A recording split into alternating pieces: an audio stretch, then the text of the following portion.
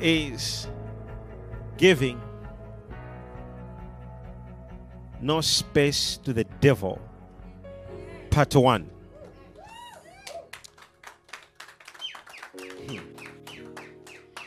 It is called what? Giving no space to the devil. Part 1. Now let's read the scripture. John 10 verse 10. All right? The Bible says the thief does not come except to steal, to kill, and to destroy. How many here ever experienced one of these three things where they maybe may experience some form of destruction where the enemy came to destroy their lives, property, relationships, marriages, family? The devil came to destroy what they do. If anyone else ever experienced any form of destruction, I want to see your hand up because I may be preaching to the wrong congregation. All right. Now, anyone else who experienced any form of killing, whether the enemy came to kill somebody in your family, to kill you, or to kill your life, or to kill your what you do, or to kill your plans, or to kill your future, or just to cause death to anything. I want you to raise up a hand if you ever experienced that the enemy has been trying to kill something around me. Now, I want to say this. I am talking to the right congregation. Because what I have brought for you is going to put a stop to this harassment of the enemy. I'm telling you, I can promise you this. We're stopping the enemy tonight, and he will never come again to do this. Now, the Bible says he comes to steal, to kill, and to destroy. Oh, glory be to God. But I have come, now that's Jesus, that I may give you life, and the life in abundance. You hear that? Now, let's just see this. Now, let's go in Ephesians 4 verse 27. And do not give who? The devil a foothold. In NIV, it says a foothold. In King James Version, it says, neither give place to the devil. Wait. Did you just hear that statement? God is not saying, and I like this, on that scripture, the Lord is revealing something. It's not like the devil will not come to you. It says, do not give him the authority and the permission to allow him to have a space somewhere in your life, or not to have the space belongs to you. You can accept him to have the authority, to have the space, or you can deny him that access. Come on, someone say access denied. Maroke paramandere diga faha. Roshantaka paramando zika pahatos. Somebody say access denied. Hear me. Now, so I was thinking, I said, but why? You know, one time I was thinking, like, why does God allow certain things to happen to people?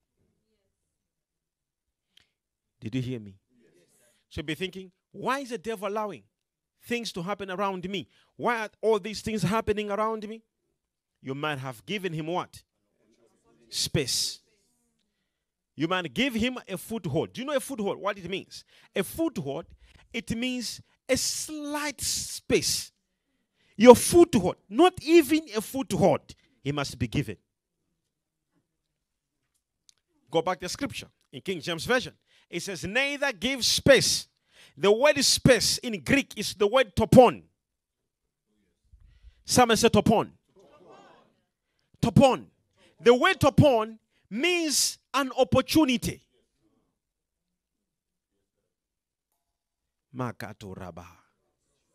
Can you imagine? The authority to deny him access belongs to you.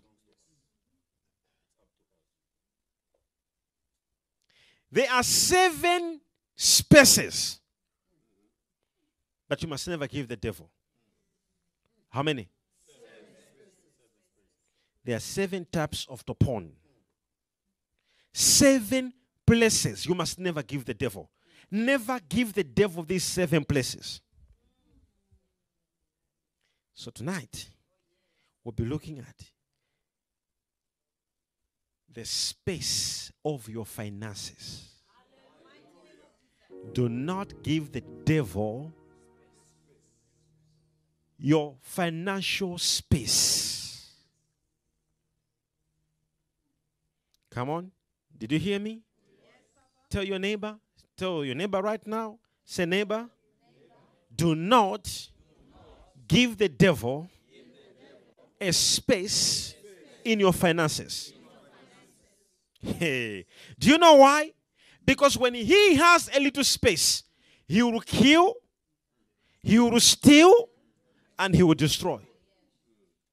So we have people right now who they do have opportunities financially, but nothing is going on. Because there's a space the devil is having in their finances. Somehow he is penetrating. Somebody say, out. Do not give the devil a foothold. Do not give the devil a space. We're about to command something to happen here. No. I say we are about to command something to happen right now. Somebody say, hear you, prophet. Come on, say louder. Say, hear you, prophet. All right. How do you know that I think I have given the devil space, an opportunity? The word space there is the word topon, which means what? Opportunity. And the Bible says, do not give the devil an opportunity. Now, can you imagine this, that you wake up in the morning and you have a lot of bills to pay and you can't pay them because you do not have finances? Wait a minute. Okay, so you try to do this and then the devil steals your business. And you try this and the devil kills your opportunity. And you try this, the devil comes to steal your career, to steal your job, to steal your what? To steal your what? And then all you do is to become a victim. All you do is become a victim. Do you know there is no single day God came from heaven and he said, I have come to fight for the nation of Israel? He never. It took men. It took men who said, we will go in the name of God. Oh, you didn't hear me. It was men in Israel who would rise up and say, we are going in the name of the Lord. When they win the battle, God was saying, I fought for you. You didn't hear me. God was saying what? I fought for you. I fought for you. So it's not like God will be like, okay, all of you stand here. Then God comes down, boom, and he stands then in front of them. And he says, let's fight now. Like, hey, we saw God. He was moving in front of us and he had a knife. And he began to cut people's heads. They had to do something. Even for the walls of Jericho to collapse. Yes, it's not the Israelites who pushed them down. It was God who pushed them down. But they had to do something. They had to march around them. They had to sing. They had to blow trumpets. They had to do something about it. Because, hear me, for your walls to collapse, for the devil to leave your finances, you must do something. You must command that devil out. You must tell him, out of my money, out of my finances, out of my job, out of my career, out of my business, out in the name of Jesus. The Bible says, do not give him what? An opportunity. Set upon. Which means? The Bible says, do not what? Imagine him even penetrating in your little business. He's there. I'm talking about a small business. I'm talking about a very small business. And somebody is working and you are getting already a small salary. In that salary, the devil is also in there.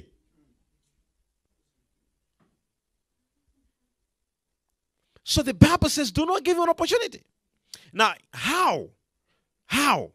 In James 4 verse 7, the Bible says, I want us to see it. Submit yourselves then to God. Resist the devil, and he will flee from you. Wait a minute.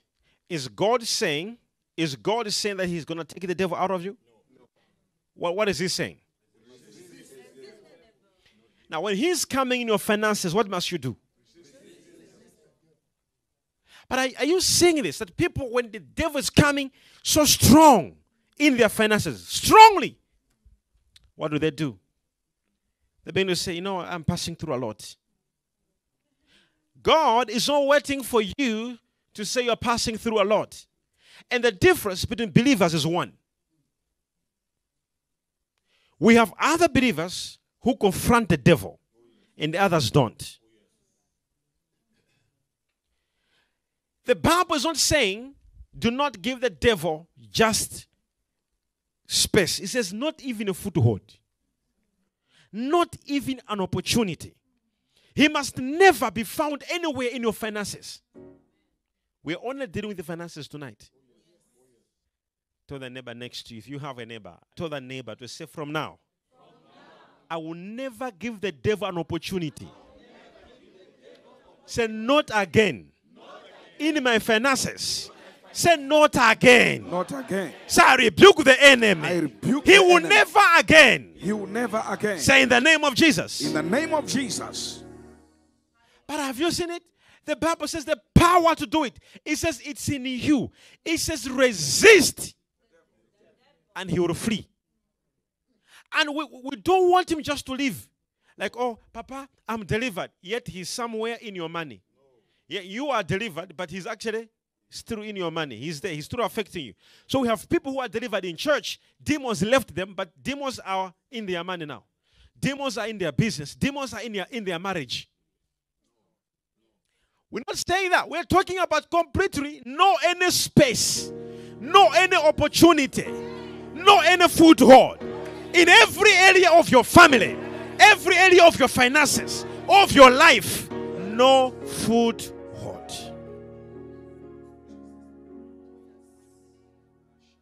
There'll be no more space. Prophesy that loud. I said there'll be no more space. Ever seen a lion, physically or in a movie or on a picture? Ever seen a lion? Now let me tell you about a lion. If you put a lion in a cage that is fortified with the trees, you put poles around, and you put a lion inside, no matter how strong it may be, what a lion begins to do, a lion begins to hit the paws. It will hit here. It will see how strong it is. It will go another direction. And we hit this area. So the lion will keep on hitting. Will keep on hitting. And will go back to where the lion had started. Then it starts again.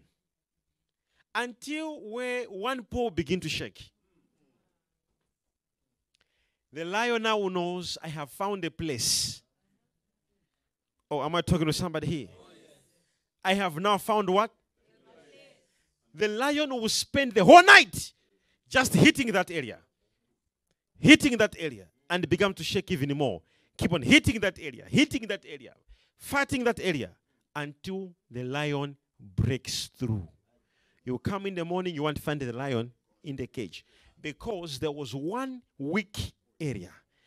What the devil does around you, he knows how strong you are. And he keeps on hitting things. He keeps on checking. The Bible says he rose like a lion, seeking whom? Like a lion. Seeking. So he behaves like a lion. He hits all weak places, like way. So when he sees, oh, come on, this woman, she's weak financially, he will spend his own night in your finances. And I'm telling you, no matter how tongues you speak, no matter how prayerful you pray, no matter how giving you give, but my friend, if you give the devil a foothold, if you give him an opportunity, he will finish you. He will finish you. So you'll be wondering what's going on. I pray, I speak in tongues, I go to church, but what happens? You have so many things around you that he's actually tearing apart financially. Raise your right hand. And it says, I raise my hand. I submit to God. I resist the devil. Somebody say amen. Hear me. I'm telling you, I'm a prophet. The devil must never be given what? An opportunity. We must tell him where he must go. I'm telling you, listen to me, listen. The devil is not the opposite of God. Do you know the devil was created? How can the created be the opposite of the creator? God has no opposite. God has no equal. He's incomparable. He has no equal. The devil is the opposite of an angel of God, Michael. You didn't hear me. They were all created. He was an angel. He's an opposite of a good angel. He's a fallen angel. He's not even in the rank of God to be compared with God. You can't compare the devil with God. Like, oh, he's the opposite of God. Are you sure? In fact, he's opposite of you.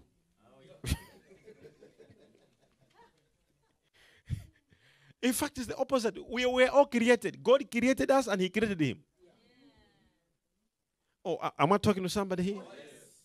He isn't the opposite of God. He's not. But guess what? Listen to me. Guess what? He knows. He has been around. He knows how to destroy people. We have people right now watching me and somewhere here. And if I may check your bank account, very sad. And there are people now who actually are drinking and are smoking and are doing all manner of evil and have $30 million in their account. And because the devil is telling you it's okay for you to live like that, you have accepted it, and for you it's okay. Not me. Not me. If as long as my God is alive, something must happen to me. How do you accept that? You see, I tell people around me, I said, if there is one thing I will never allow, is to see somebody who is not a believer to live better than me. Never. Not when I'm alive. If money is finished, I'll go to the mountain, I'll pray it out. I'm telling you. I will resist that devil until he comes out of my business. I will rebuke that devil until he packs and go. I'm telling you. I will hear me. I will smoke that devil out. I wake up like this, there's no money. The following day, there's no money. What am I doing? And I'm okay. And I have accepted it. And it's fine.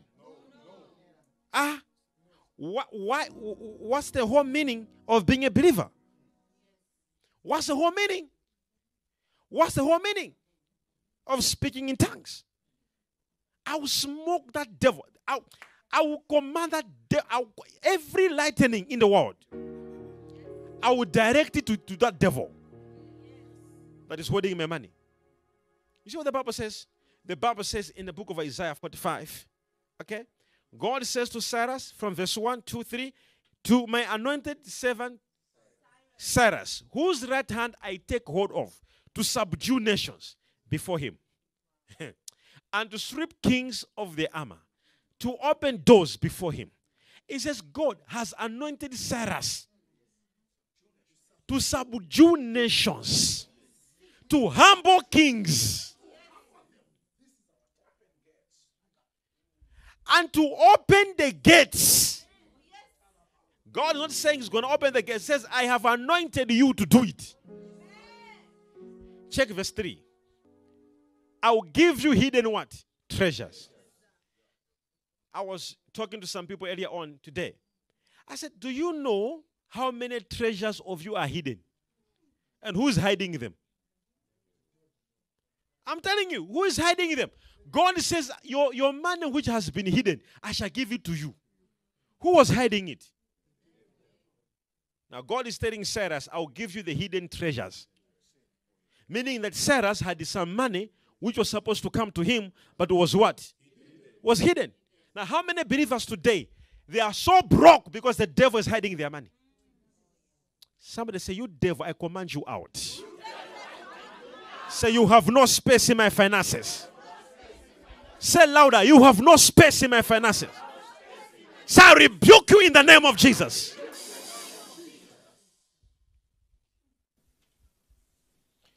Like, oh, life is not okay. No, not in a prophetic ministry. We come against you. We come against you. The people of Israel, for any battle they ever won, they had to go against their enemy. Whether they fought it with their hands or not, but they had to take a direction to where the enemy was. If you ever want to win any battle, face your enemy. Tell him what will happen. So tonight we are giving no any foothold